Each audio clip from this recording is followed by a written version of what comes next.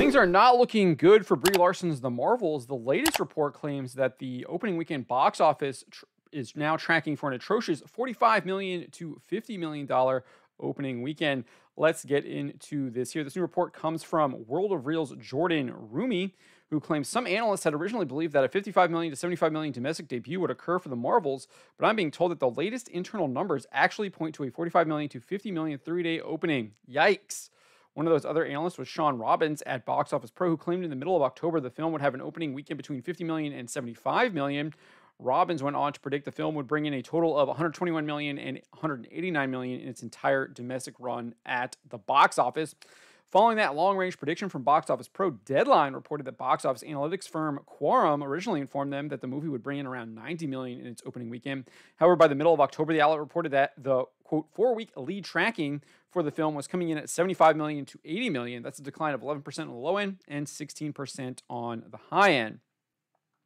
Box Office Pro has since downgraded its projections for The Marvels as well. As part of their long-range tracking for Wish and Napoleon, the outlet now predicts The Marvels will only bring in between $45 million and $67 million in its opening weekend. They also predict the entire domestic haul will only be between $109 million and $169 million. If the World of Reel's projections turn out to be accurate, The Marvels will become the worst performing Marvel Cinematic Universe film for an opening weekend.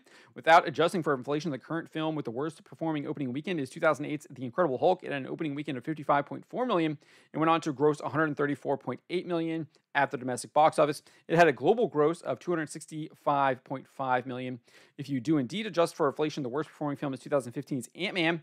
The film grossed $57.2 million in its opening weekend and went on to gross $180.2 million domestically and had $518.8 million globally. Adjusting for inflation, that comes to an opening weekend of $74.3 million, a domestic haul of $234 million, and a global gross of $673.8 million. That's in 2023 dollars. Not only will these box office projections make The Marvels the worst performing Marvel Cinematic Universe film at the box office ever, but a report from Carolyn Reed at Forbes noted the film's production budget currently stands at $274 million. She wrote the blockbuster budget is disclosed in company filings released yesterday by the Disney subsidiary which made the movie. They show that over the 2-year period from the incorporation of the company to September 30, 2022, it spent $274.8 million or 221.8 million pounds and banked a $55 million or 44.4 million pound subsidy from the government of the United Kingdom where the movie was made. This brought its net spending down to $219.8 million. It's likely this is not even the final production budget, as the production company incorporated in the United Kingdom will likely continue to report its financial dealings for a number of years to come, as we've seen with Indiana Jones and the Dial of Destiny, Avengers Endgame, and other Disney productions filmed in the United Kingdom. The report also does not include post-production costs either. Nevertheless, based on this production budget, Reed claims The Marvels will need to gross at least $439.6 million just to break even. However, this is an extremely conservative prediction using a 2x factor based on the net budget. Usually, conservative predictions use a 2.5x factor, which would mean the film needs to hit $549.5 million if you use the net budget that factors in the tax subsidy. Some analysts even use a 3x factor. If you go with that standard, the film would need to gross around $659.4 million to break even.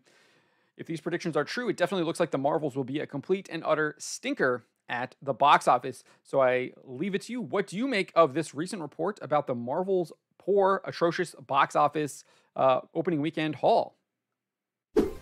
Subscribe for more.